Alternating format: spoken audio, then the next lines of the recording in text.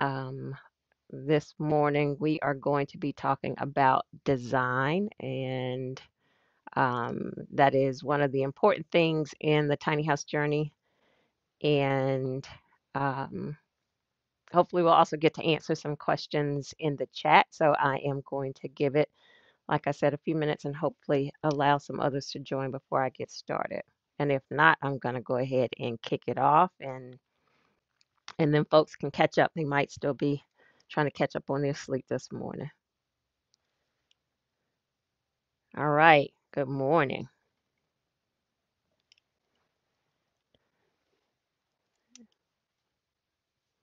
All right. Good morning.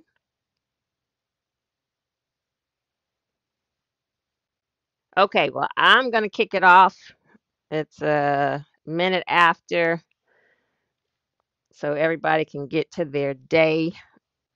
This is Creating Home, a tiny house series. This is the What's Your Question portion of the Creating Home series. The other portion is conversations on intimate spaces, and I am alternating Sundays. So every other Sunday, we are either in conversation or I am answering a frequently asked question.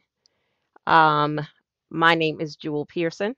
This is, again, Creating Home.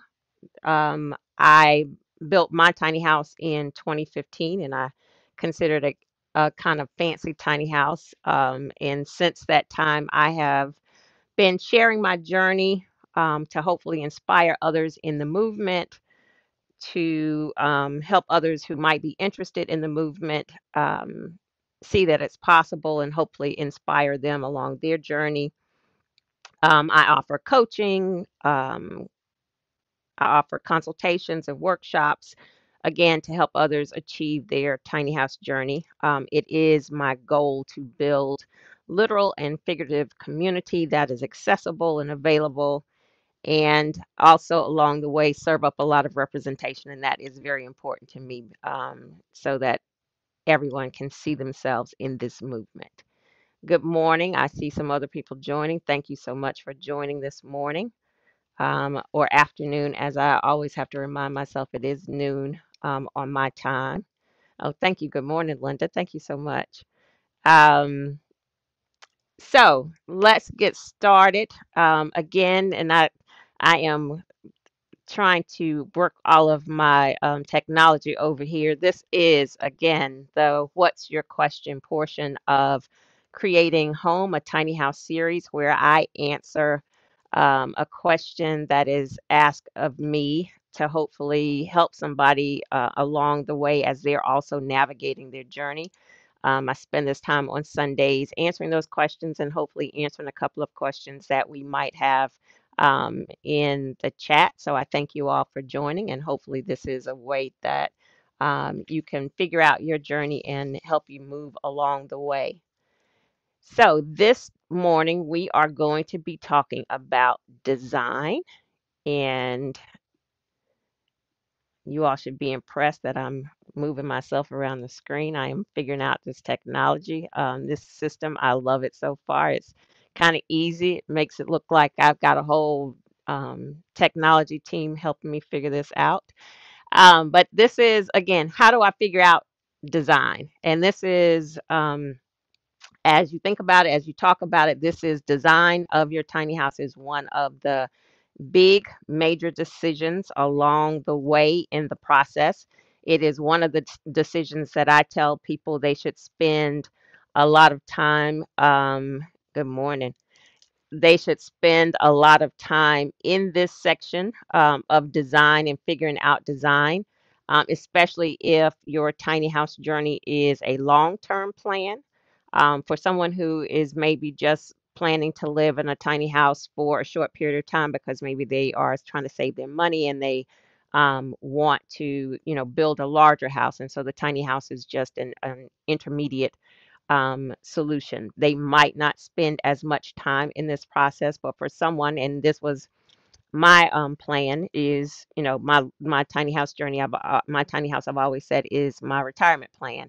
So design was a big piece of of my planning. And this is something that I suggest, again, that it's one of the things that kind of contributes to longevity in your house. If you're not going to spend the time in design, you might find later on that you don't enjoy your house. There's some things that you wish you had done differently, and that always kind of leads to someone not feeling like they're comfortable in their home, and it might not be something that they're able to continue with. So for me, this year marks 7 years that I have been in my tiny house, and I did just add space, but even before I added space, I'd always share that my design was one of the things that I was really satisfied with, and again, it was something that I spent a lot of time in advance of building to figure out.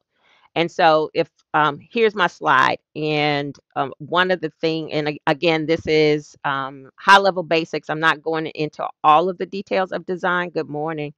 Um, but one of the things that I'll say is that the first thing that you have to do here is to really know yourself.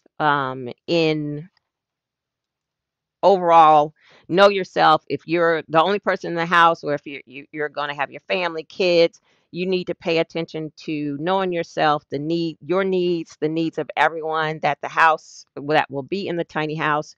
If you are going to grow your family potentially, you also need to be thinking about the potential for growth, what that looks like in your design. As far as knowing yourself, when I speak to that, I say, I'm saying what makes home for you, what is important for you in your home. And if you're kind of younger and starting out in your journey, and this is maybe your first home, you may not know all of those things. But for someone that's older like I am, there's so many things that I figured out along my journey that make home for me. And so part of those things are they might be pieces that I want to include or wanted to include in my design, or routines and habits that you might have that are important to you. So those are the things that when I'm speaking of knowing yourself, those are the things that you should be thinking about as you're going as you're thinking about designing your tiny house. And so when I talk about that, I say to people that you should start making a list. And so in your list, the must haves for you that you have to have in your design, the things that make home for you, making a list of your must haves, making a list. And within that list, you want to organize it with must haves, nice to haves, and then the wish list. And I think this list is important to have before you even get into the build process.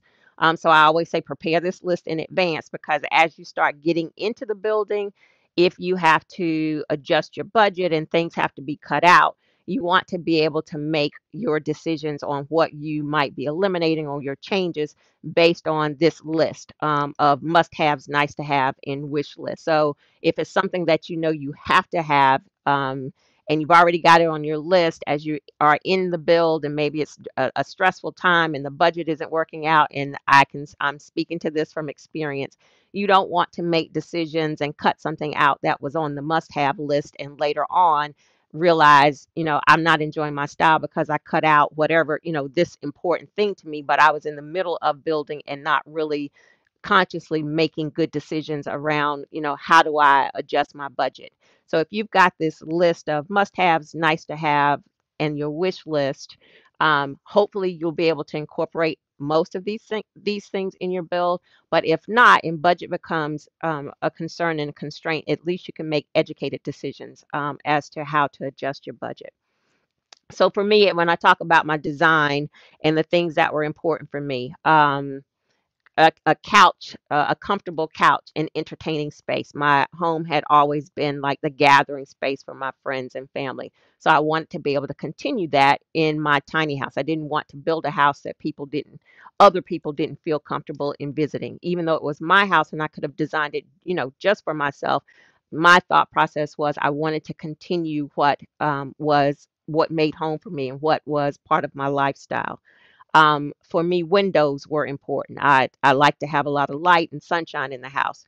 My closet, I wanted to have a conventional style closet versus going into storage options that were kind of foreign and for me would leave me disconjointed, I guess, for the most part. So the and my bathroom, I've shared that, like I this is when I had locks, so I would do my own lock maintenance. And so having the space to do my hair, having the counter space so that my jewelry and my perfumes and everything sat out on the counter. Again, those are the things that over the course of time, even before I went into designing my tiny house, after I sold my house and I would look for apartments, those were the things that I had a list of actually on my cell phone.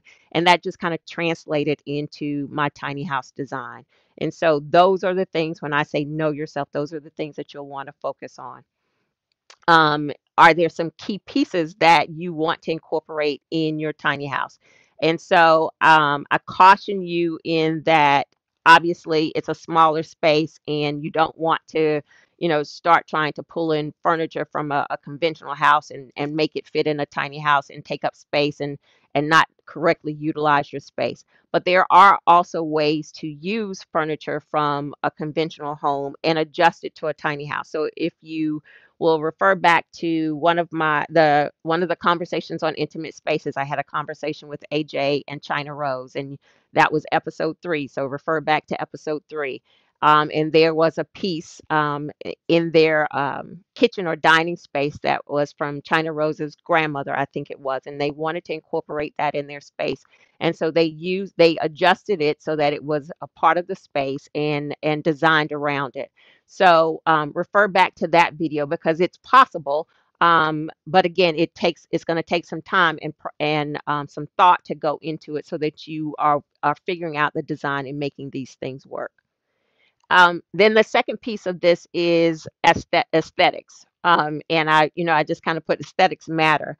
So you've got to think about the flow of your house because as you're designing and you're incorporating all the things, you also want to make sure that the house flows and it makes sense. Like you don't want to, my example, when I talk about how the house flows, you don't want um, your door, your entrance to your home to come into your bathroom like stepping from the outside right into the bathroom. So these are the things that you have to think about. How I know the components that I want to have in my design, but how do I put it all together um, so that it makes sense and it flows? I also want to make sure that you are thinking about as you're designing on the inside, is your window placement and the things that you're designing on the inside. You also have to consider the aesthetics on the outside. And I'll kind of refer you back to as a kid, unless you're an artist. And I had a conversation with my friend Dominique Moody last night, and we were talking about artistry, and she's a real artist, and so she was talking about her drawings and how she started at such an early age. And so we were talking about drawing houses because she's been drawing and designing houses since a young age. And so her houses that she was drawing at her young age were definitely nothing like my houses. So when I'm talking about the aesthetics matter, I want you to think about somebody who's not an artist who's drawing a house at a young age, and where you oftentimes end up with that great big old window in the front, or a house that looks like a cyclops because you aren't an artist. And so when I talk to aesthetics, this is one of the things that I share with people. So as you're working on the inside, make sure you're also thinking about what is this design going to look like on the outside. What is my window and door placement going to look like on the outside, because you want to have the aesthetics that are flowing on the inside and the outside. And this is important too if you're going to have to look for a location for your tiny house, and maybe you are going to need to be on someone else's property in a backyard. And as we hope, tiny houses move to being acceptable in conventional neighborhoods, and we'll hope that city officials allow that. Um, what we want to be doing is making sure that the house is something that would be aesthetically pleasing for a neighborhood. So that is one of the reasons why you want to pay attention to not only what the house looks like on the inside, but what it's also going to look like on the outside. This is also where you'll need to be thinking about maximizing your space, your aesthetics, as I just spoke about, not necessarily trying to use all of your conventional furniture in a tiny house, adjusting, if you want to use pieces, adjusting it so that it is multifunction in a tiny house, but just making sure that you're being cognizant of the fact that this is a small space, so you want to maximize the space as best as you can and have things that can perform multifunction things within the house. So aesthetics, knowing yourself, and then your aesthetics. That both of those are important. And then the design tools. So there are one of the things that is available now that maybe wasn't available, definitely wasn't available when I was building, is the fact that there's so many tiny houses available for you to tour online. So that you're not necessarily having to reinvent the wheel or figure things out from ground zero. Refer to all of those tours, pick up tips and tricks from people who have figured things out. Some of their style and their design might be helpful to you. If you refer to episodes 1 and 2 of the conversation on intimate spaces, Adika and Taishay both shared about their design and how they adjusted some of the things that their lifestyle, their work. So Taishay, if you refer back to her episode, she does massage therapy, and so how her design is accommodating of reconfiguring her home so that she can sometimes have customers or clients inside her home. So those are the things, again, knowing yourself and your lifestyle and how you need your house to function. That's important. And you have plenty of examples now online through all of the social media channels so that you're not having to start from ground zero. And then there's some other tools like SketchUp, which will give you some 3D modeling. There's a tool I think called Revit that also is a 3D modeler. If you are able to use AutoCAD, which I think is more like an advanced design tool, but maybe you can figure that out and use it as well. And then good old graph paper. Like I started my tiny house, and as I talked to AJ and China Rose, they also had a picture of where they started their design from, a good old piece of graph paper, which will help you get to scale a lot easier than if you're not necessarily in the design field. Graph paper will help you get to scale and figure out your design and give you an excellent starting point. And then one of the things that I'll share, so if design and the creativity that goes into design really isn't your thing, that is where I've shared before in episodes 1 and 3 in the "What's Your Question" of series of how to get started in tiny house placement. Consult the experts instead of spinning your wheels or not necessarily getting to a good design. Consult the experts. That's what they're there for. Again, no shameless plug, but I always say I offer consultations. I offer workshops. There are other people who offer workshops and consultations. If you like someone's style, reach out to them and ask them if they'd be willing to, offer you a consultation. There are a lot of people who sell plans. I also sell my plans. Maybe instead of starting from zero, you want to buy someone else's plans. If you're going to buy the plans, maybe there's some adjustments that you want to make to those plans, and so you'll buy the plans and kind of use them maybe as the basis, and then work with your builder or work with an architect to adjust those plans. If you are planning to buy an already made tiny house, a builder's design, I always say, it's not impossible to make those homes work for you, but if you know that you have some specific needs or a specific lifestyle that you need to accommodate in your tiny house, I would caution you to make sure you're either working with the builder and examining that design to make sure it will work for your lifestyle, or maybe if you like that builder, working with him for a custom build that will accommodate your lifestyle, because your design of your tiny house is almost one of those things, outside of the function, the structure of your tiny house, and making sure you have some, like I think people say, good bones, making sure you have a really good structurally sound tiny house. Your design is probably the next thing that is the most important for your tiny house. So you want to make sure for your success. So you want to make sure that you are spending the time in making the sound decisions so that you end up with a good design. And I share some things about how I got to my design and the things that were important to me in my design in my luxury living in a tiny house video. So I am going to be sharing all of the resources that I'm talking about in the video, in this video, in the description, so that you can refer to those things as you're considering your design. And if you have any questions, again, I do offer opportunities for consultations and quick chats and those types of things to answer some of those questions and to help you along the journey. And hopefully, this information will help you figure out your design and help you get to a good design that helps you be successful for the long term in your tiny house, if that's your overall goal. All right. I think I've covered everything that I wanted to cover. Let me look at my notes to make sure I have. I talked about your must-haves, nice to have in your wish list and making sure you have that list in writing. The aesthetics. So when I talk about it when in episode 3 of the What's Your Question, when I talk about finding a location for your tiny house, kind of putting the location conversation, connecting it with design. One of the reasons that I have so many windows and I have windows all around the house, as I was building, I didn't know where I was going to place my house. So I wanted to make sure that I had enough window so that depending, once I got on site, then I would figure out how I would have to place my home on somebody's piece of property. And there would be no telling which way the light was going to come in, which way was going to be, east for the sunrise, et cetera, et cetera.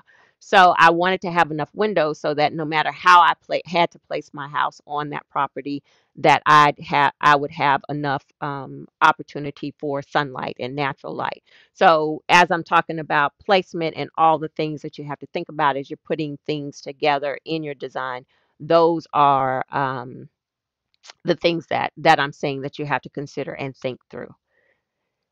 Let me see. I think I covered all of the things that I have on my notes. Anything that I've left out, I am going to put in this, the description of for this video. I will provide the links to all of the videos and the resources that I've spoken about. And let's see, I'm going to check in the chat to see if there are any questions that anyone has that I might have missed, or any additional questions that I might be able to answer. Good morning. Somebody says, did I make the live? You actually made the live, April. Good morning. All right. Hello from DC. Good morning. Um,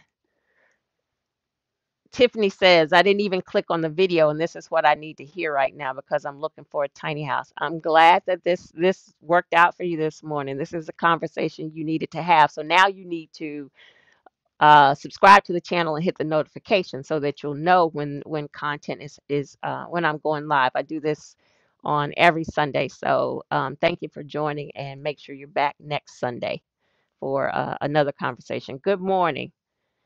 Good morning, Michelle.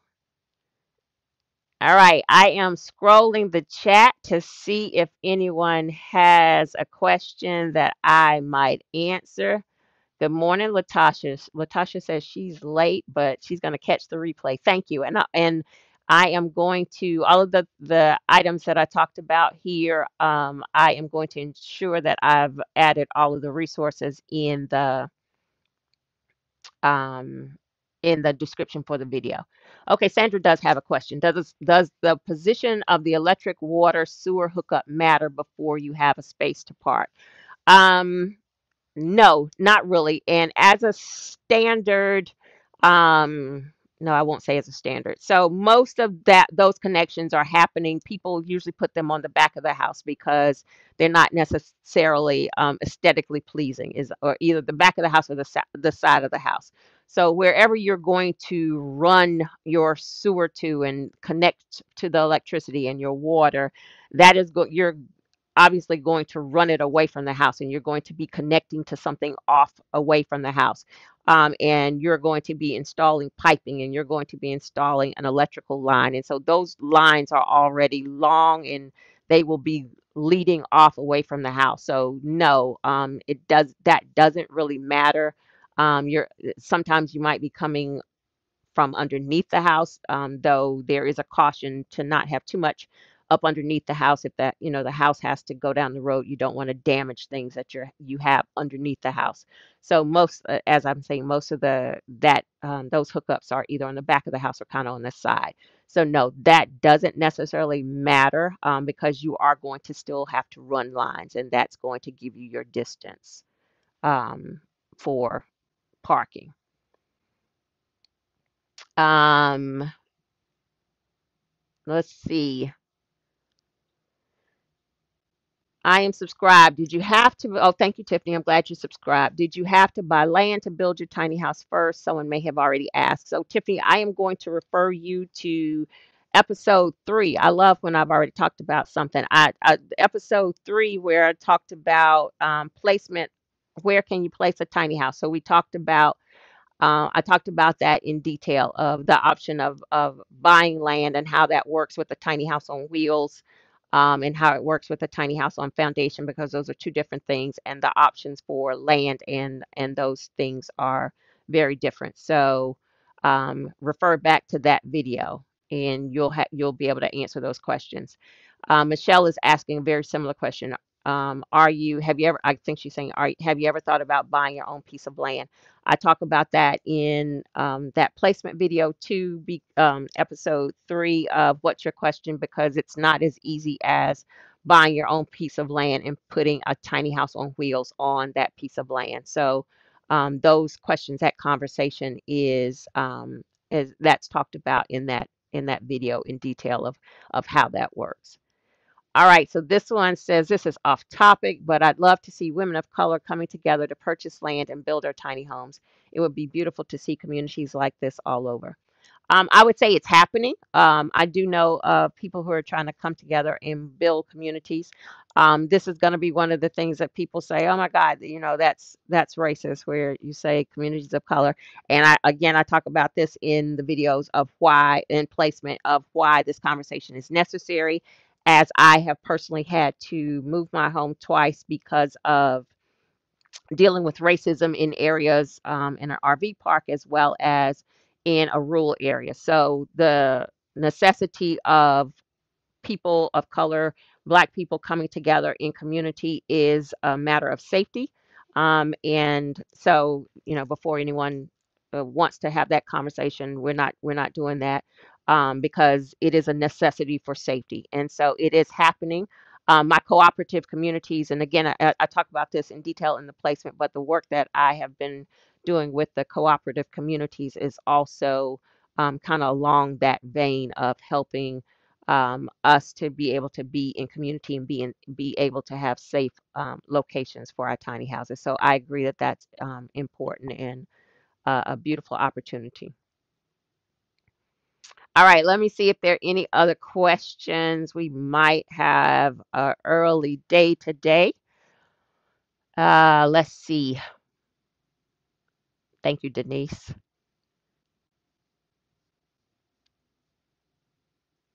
All right. I don't see any other questions. I'm going to give it a couple of minutes. Latasha says, I would love to get a lot within a tiny house community. I will share, let me make a note because I'll forget. I will share a link. I'm going to share a link to my cooperative communities initiative. And then I'll also share a link of some tiny house communities that I'm aware of, that if you want to investigate those throughout the country, I'll share that link, and you can find that information. Um, Latasha is asking, are there many communities within North Carolina? There are a few. Not, I won't say many, but there are a few. So I will share that information. So Sonia's asking, did you use a specific software to assist in designing your home that you can suggest? I wonder if I can. Um, I'm gonna see if I can get to that file while we're talking. So while I was designing my house, I my sister was helping me, and my sister is an interior designer. So um, we were actually using, or she was using AutoCAD to put the actual plan together for my tiny house, and so. That was a professional tool, and I cannot say that I know how to use it, but that's one of the things that she was using. And so while I'm talking, I'm going to try to see if I can find my file. And then the other thing that we used was SketchUp, which was what I was saying about the 3D modeling, and it was so beneficial because I am definitely a visual person. And so the SketchUp for me was really good because it allowed me to know what my tiny house was going to look like before it was even built. And that was totally something um, that I knew once we started building my house. I had known what my house was going to look like from the beginning based on SketchUp and having the opportunity to see this 3D modeling. And my house is um, so close to, see if it's opening, to what SketchUp presented, and it was one of the things that really helped me as I was going through the process in understanding the space and how I needed to use my space. And I can't get the file to open. Oh, here we go. I mean, bear with me. Let me use my technology over here. You all are testing my technology skills over here this morning. Okay, there we go. So this is SketchUp, and let's see. This is one of the versions of SketchUp that I had some of the renderings for my tiny house. So this was, I don't know if this was like version 2 or 3. I think this was 2. So this was my initial bathroom rendering. We ended up moving the window over here on the left hand side behind the toilet, but this is very much what my bathroom looks like today. This is my loft. Over on the right hand side is my loft, and the little rendering of a person sitting there. So that was me. My loft looks exactly like that. My closet, when we were working on figuring out my closet design, and then this is, so the one on the left here is looking from the master loft down into um overhead, I guess. Overhead of the seating space. But the one on the right is coming into the house, my windows, and going into the kitchen. And if I compare these to the actual pictures that I have now of my tiny house, this was so spot on. And so this for me was one of the things that really helped me as I was envisioning and working towards pulling my money together for my tiny house. These were the things that kind of kept me motivated, as well as helped me understand how my design from in the 3D perspective. And it is so I don't, if you followed my journey from the beginning, I had across from the kitchen, I had a little nook here with a table and a fold up table and chair. And so this was, like I said, exactly how my house, this was exactly how my design ended up, or my build ended up, I should say. And what happened was, this was from coming from the AutoCAD. They were my sister and a friend, Jamie, were able to translate the design into SketchUp from AutoCAD, so that it was the exact renderings of what my tiny house, my actual design. So yes, though that's one of the tools, and I highly recommend it because it was so helpful to me in envisioning my space, and I highly suggest it for anyone that to use for anyone in their design process. All right, let's see. I have some more questions here. Let's see. I did answer the question about the software. You're welcome, Sonia. Someone is asking about retirement in Panama. What's your experience with tiny houses abroad or finding land? Panama is on my list as well. I can't speak to the finding land experience in abroad or in Panama. I will say there is a Black expats group for Panama on Facebook. My friend Charlotte runs that group, so I would say get connected with that group. She and I have talked about tiny houses abroad. One of the things that I will say, you know, tiny houses in those countries is not a foreign concept to them. They already live in small spaces. A lot of them already live in small spaces, so it is something that they're used to. I can't speak to the process, but I do know it is tiny houses. It's a consideration as people are leaving the U.S. and they consider that for other countries. One of my concerns is, and I'll try to say it as thoughtfully as possible, is I don't want to be a gentrifier, I guess is the best way to say it when I go to someone else's country. So I'm always, as I'm talking about that with Charlotte, those are one of the things that we talk about in the consideration of how we move to other countries and what that looks like and buying land and taking up space there. Um, all right, let's see. Sonia, I think, is saying that she's familiar with AutoCAD and SketchUp. I use it in woodworking and I'm in the beginning stages of designing. I'm looking to get an idea of out-of-pocket costs. The software will help with material lists. Absolutely. And out-of-pocket costs right now is really important because with the supply chain issues right now, it is one of the challenges for building right now. Tiffany says, very nice. I remember seeing you on Tiny House Nation. I was on Tiny House Big Living, but it was a show. It just wasn't Tiny House Nation. So I was on HGTV on their side, which was Tiny House Big Living, and we did share some of the SketchUps in the episode. So thank you.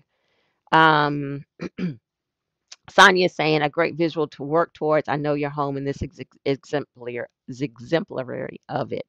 Absolutely. I had known what my house was going to look like from the very beginning, and I often said that in building it, if the build had not translated to the plans, I was going to be very disappointed. Like if it had somehow gotten off in the handoff to the builder, I was going to be very disappointed. Um, all right, let's see. Oh, you're welcome, Sonia. Yeah, SketchUp was very valuable. Let's see. Hello, I think you've mentioned before that you plan to start growing some food. Would be great to hear more about that with the space you have inside and outside. Thank you. I try to stay in my lane of expertise, and I will not ever be the expert on growing food. Whatever I do is going to be just me taking some chances. So I probably will not talk about it here. I might talk about it on social media, but I try to stay in my lane of what I know in and where I feel like my areas of expertise are. But there are plenty of people um, that I would suggest that you um, follow. Pharmacy, Green. Oh my God, why can't I think of her channel? Green Heifer Farms. There are so many Black women that are in this movement of growing food and are real farmers. So those are the people that I'm going to suggest that you follow for some expert advice. I try to stay on my tiny house lane, so the stuff that I know how to talk about. All right. Here's a question. Does having the bedroom on the bottom floor versus loft style take up too much valuable space? No, absolutely not. That's again one of the things that as you're designing what's important to you, you design it. So you figure out how to, if the bedroom on the first floor is important to you versus the loft, design around that. And again, where I said there's so many homes on YouTube that you can follow. There are a lot of great first floor designs with bedrooms now that you would be able to get some examples of how people have done this and done it successfully. So if that is important to you, so here's one of the things that I'll say, kind of with the must have, nice to have wish list. Um, as you're in the build process, as you're stressed out, it's very easy to make decisions and say, okay, well, I won't do this because money is short, or maybe the builder is suggesting that you do something different based on whatever his ideas are. That is where I say the must haves, nice to have, wish list, and knowing yourself is important, because you don't want to make decisions based on somebody else's thought process of how they think things should be, a builder who really doesn't know you and your space, or again because money is tight. And then later on, 6 months down the line, as things have settled and you're in your house and you realize, I don't really like this space because I would have preferred to have blah blah blah, my bedroom on the first floor, and then somebody talked me into doing something different. Those are things that are going to be really important to you when the dust settles, and why it is important for you to know yourself and to know what's important to you for your design, so that you are designing your house accordingly. So that is not something that takes up too much valuable space. You would just need to figure out how to design it so that you can incorporate, other things around that first floor bedroom. But make sure your home is true to you. Oh, thank you. I'm glad Charlotte did refer you. Thank you for letting me know that. Thank you. She and I have had conversations. Panama is on my list for one of the places that I want to live, at least part time. So she and I are in constant conversation.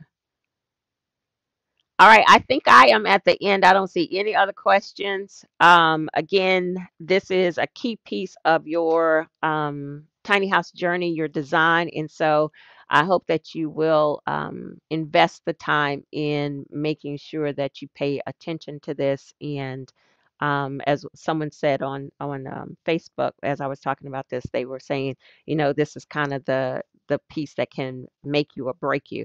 And so you want to be sure that you're focused on good design, and design that works for you and your needs. Okay, so again, this has been the What's Your Question portion of the Creating Home a Tiny House series content that I am creating. And again, I am here every Sunday at 12 noon, alternating Sundays. So next Sunday will be conversations on intimate spaces. Um, and then the Sunday after that, we'll be back to what's your question? Um, and so I thank you. I'm laughing because Crystal said, y'all need to listen to Miss Jewel. So Crystal is in one of my workshops. Thank you, Crystal. That I'm going to put that as one of my testimonials on my website. I appreciate you. Um, this is content again that I am adding on Sundays. I appreciate you all spending your Sundays with me. Be sure to come back for the conversations on intimate spaces, because that's where others in the movement are sharing their journeys and their experiences, and how they got to Tiny, and the things that um, influenced them along their journey. And it's always something that you can relate to, and it's often one of those Sunday experiences that I'm enjoying as I'm having those conversations with them. So, if this video was helpful to you, I will ask you um, eh, to let me make sure I get all my points. Like the channel, subscribe to the channel. subscribe to the notification so that you'll know when I'm adding content, and then share the content. If you found this helpful, please be sure to share the content so that others can benefit from it as well. And so thank you. Love your lipstick. This is oh, thank you, thank you, thank you. This is one of my, I think this is one of my 50 things, because I would never, never, never, never, never prior to my 50s wear some red lipstick. So this is one of my when you get grown, and I would actually say my ball journey is encouraging me to kind of do all the things. So I thank you for that. I'm venturing out on some things here. So yes, Crystal, thank you. Crystal is my hype person this morning. Like, subscribe, turn on the bell, share my videos. Thank you, Crystal, for being my hype person this morning. I appreciate you always, and thank you for being here. So you all have a great Sunday. Oh, thank you, Sonia. You all love my lipstick. I think it's Lip Bar. I think it's Boss something Boss. Um, so, yes, thank you. I appreciate you all. Have a great Sunday. Enjoy the rest of your day. Join us next Sunday for conversations on intimate spaces. And I thank you all again for joining me this morning. Take care.